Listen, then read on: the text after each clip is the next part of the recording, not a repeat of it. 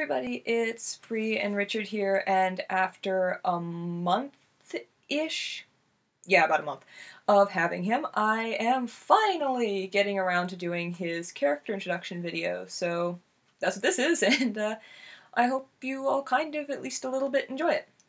So, Richard and Raiko's stories are very much intertwined because Richard is responsible for not only Raiko as a being, but also for his creation. And in Raiko's video, I talked about how the country's kind of split. You have the overarching military, which Raleigh is a part of, and so is Andy.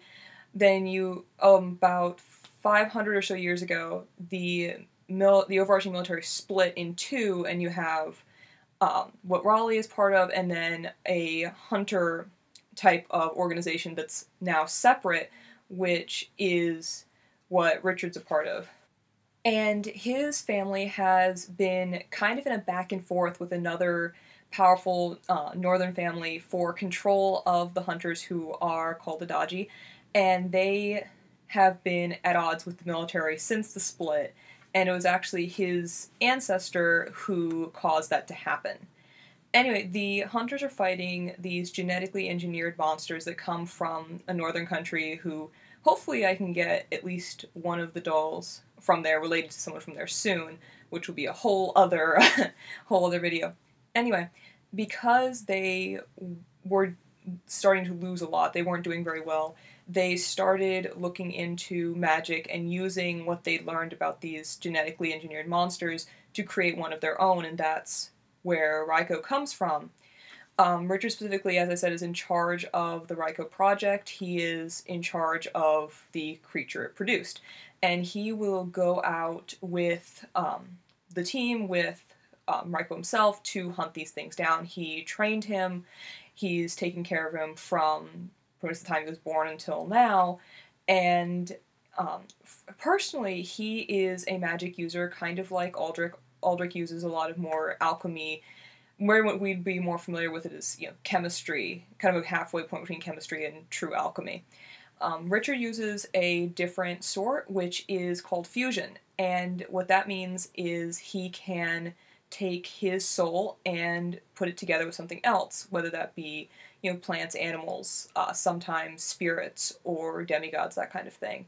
And it's a very difficult sort of magic to learn, and it's actually why his hair is blue when pretty much everybody else in my story has some sort of hair color that's found naturally in humans. What happened, and this is actually a large source of mild embarrassment for him, is that he tried to fuse with a water spirit, and while it worked, the separation didn't happen correctly, and so now his hair is stuck like this, and it's actually a really huge reminder of what is essentially a failure for him. So it's a very interesting reminder for him, and when he and Raiko are out hunting, he uses this kind of magic to help corral these monsters that Raiko then actually kills. The way he fits into the rest of the story is that because Raiko shouldn't have existed, and then most of the story takes place with Raleigh, Andy, and sort of Aldrich kind of helping-ish, more to save his own hide, he and Raiko are hunting them down because if the rest of the military finds out, the force for the Greater Kingdom's military is more numerous than the Daji are, and so they would come in and essentially kill all his hard work, and he obviously does not want that, despite the fact that he thinks Raiko is a good idea. And so he and one other person, who will hopefully be my next doll, are kind of the main antagonists of the story, and yeah, that's how he fits in.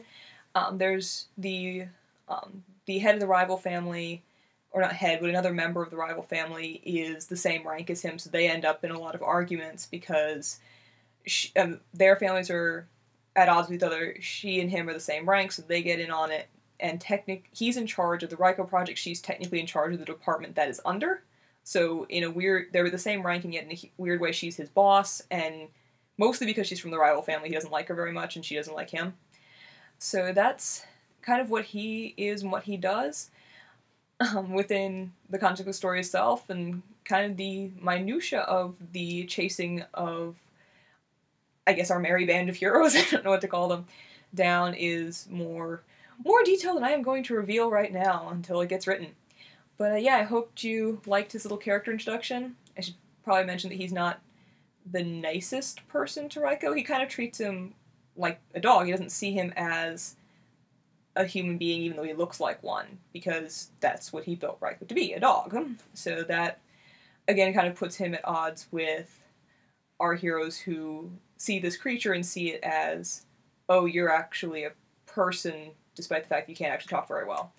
And so it's another, that kind of gets much dark. His relationship with Raiko gets very dark, and I don't really think it's appropriate to talk about right now unless people have questions. But yeah, that's who he is.